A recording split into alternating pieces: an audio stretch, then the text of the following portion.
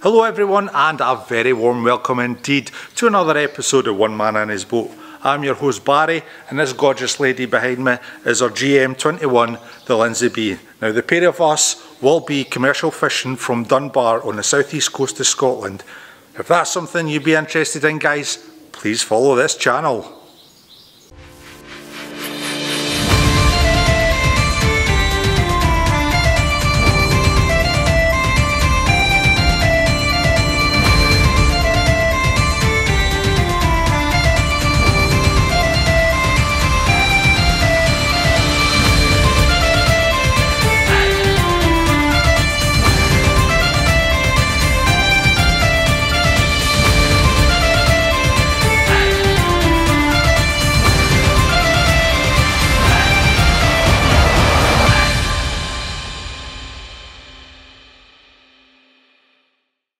Hi there guys, and a very warm welcome indeed. Thank you so much for joining us again on another episode of One Man and His Boat. If you're new to the channel, please consider subscribing because that helps the channel immensely, especially in YouTube land. And if you're already a subscriber, make sure you've ticked that notification bell and YouTube will make you feel very special indeed. Now what's in this episode? Well, this episode we've got lots to do. We've got the sandpit to sort out. We have the deck to sort out. I want to start getting everything sanded down, another coat of white on. What you see is white. The hatch needs fitted, the deck needs painted because the weather is starting to change. We're now into August and midweek it's to get cold, wet and windy, the usual Scottish weather. Now to me that's telltale signs that kind of summer's going, well, I'm kind of thinking of changing now. So we are going to prep for the best, trying to get all the fiberglass work done so it's finito before the weather does really change for the worst. Now, as for the console, I can't really do much. That might be another episode down the line, but until this welder's been, guys, I'm kind of much stuck. So that's why the actual vlogs have been limited. But I will think of something to put up, don't you worry. I'm not going to have such a big a gap this time, I promise you that. Right, we'll get on with it, shall we?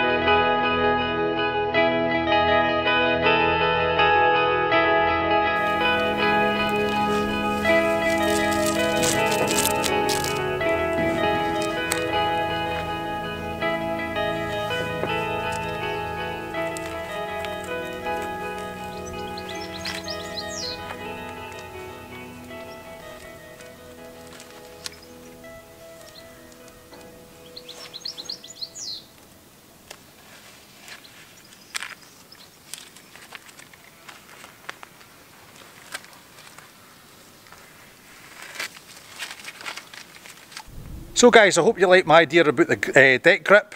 This is proper old school. The old fellas used to actually either paint the deck and throw the sand on top of it like what I just did, or they actually mix the sand in with the paint and then they throw the paint on. But paint takes a long time to dry. Not so much in this heat, right enough. But however, this is a chemical reaction because it's top coat and the fiberglass will set underneath the sand. It doesn't need air, well, no too much air anyway. And then it should be fine by tomorrow morning.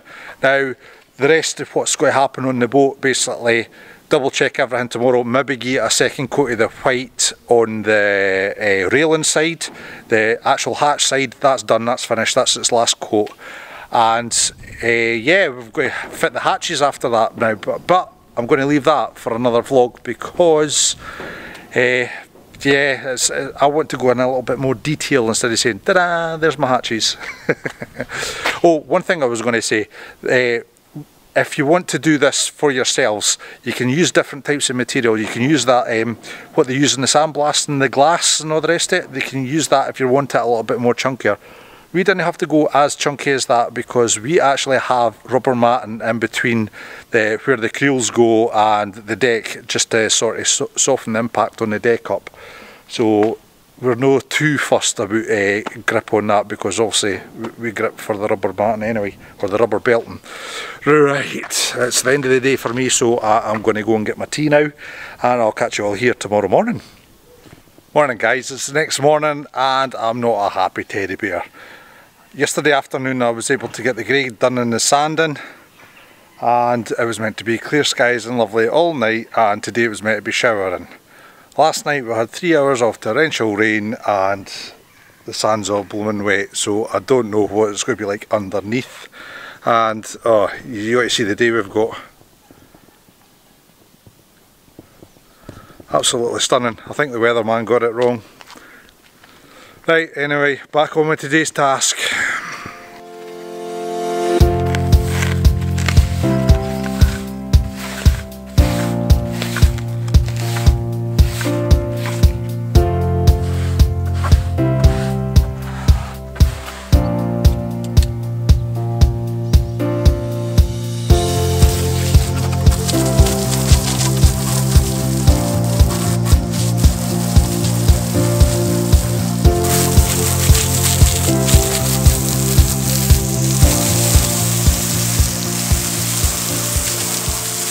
So what's the moral of this story, guys? Never trust the weatherman.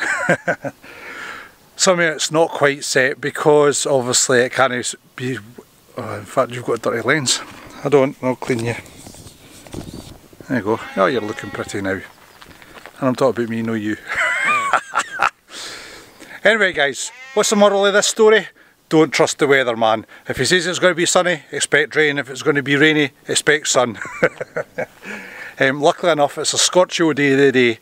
This I'll obviously need to dry before I can put another top coat of the grey on, but hopefully we'll get that done by this afternoon before more rain comes and it'll get set, because obviously it's not going to have an extra layer of sand chucked on it. Yeah, not quite. That's one thing about boat building. Never expect it to turn out how you expect it to. There's always some sort of drama happening somewhere along the line. But that's a little drama, it really is. There's nothing to be worried about, we can fix it. So, right, let's go on with the next task, shall we? Let's check this white. Not too shabby guys, but I will think I'll give the actual stretchers, the ribs, another wee coat. They're just a little bit more transparent than I'd like, so definitely another coat for that. But as for the engine hatch subframe, perfect. That's that finished. So we'll be able to get the blanket suit and then we'll think about fitting the hatches. Oh no, today we're doing the decking, aren't we? Right, okay, we'll get on painting the deck then. There we go, that's what we'll do. Getting way above my station there.